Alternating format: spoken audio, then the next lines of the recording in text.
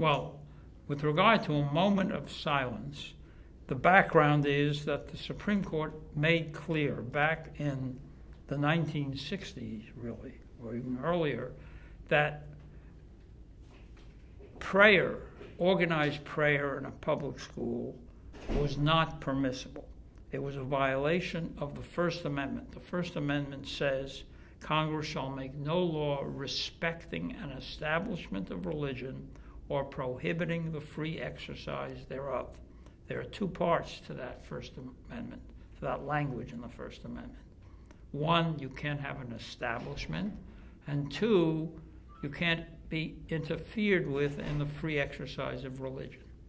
The court held that when public school students who are impressionable, young kids, when they are told by a teacher, they're led in a prayer, even if they're told they can be excused. And in many of these cases, the parents who did not want them to participate in the prayer told the children, leave the room, asked to be excused, because the prayer might be Christian or might be in some way contrary to the student's belief, particularly if the student was Jewish.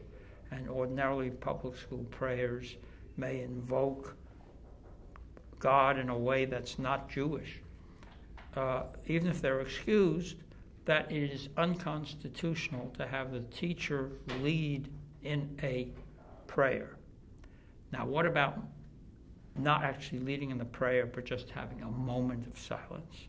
Well, the courts have, at least in the reported Supreme Court cases, have cast some doubt even on moments of silence if they are generated by an attempt to make the student be religious, essentially. Even though it's silent, nonetheless, and there's no prayer recited, nonetheless, it might be an endorsement of religion or an establishment of religion. So that's the question.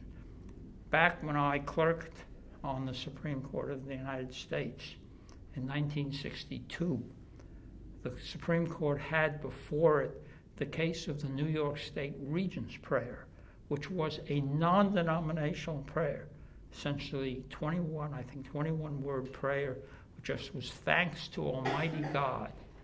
And the court was faced with the question of whether that was a constitutional law that sort of said that students at the beginning of the public school day would recite the New York State Regent's Prayer, which New York State really composed.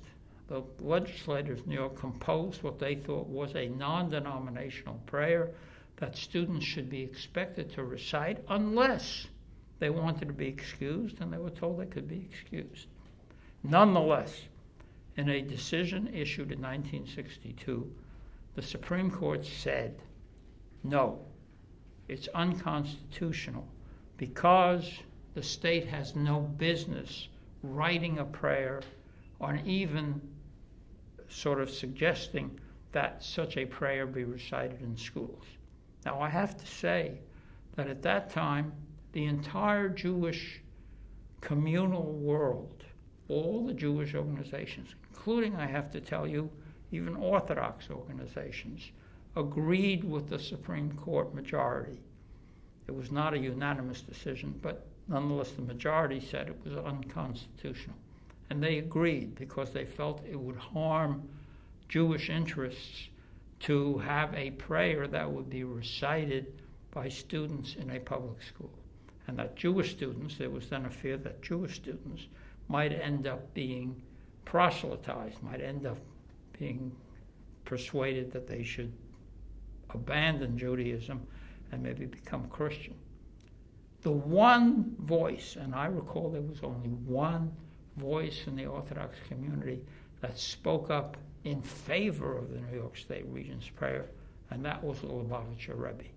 He, at that point, when the case was decided, he issued a public statement which said that in his view the court was wrong, that it was desirable for all students to be encouraged to recognize God and to recognize in a prayer even if it's a non-denominational prayer and it has no Jewish content, to recognize divinity of God. And the Lubavitcher Rebbe wrote such a letter, and he distributed it. And I, at the time, I was a young Jewish liberal. I thought, well, this is not a view that I could accept. Many years later, I came around to the view that that was correct.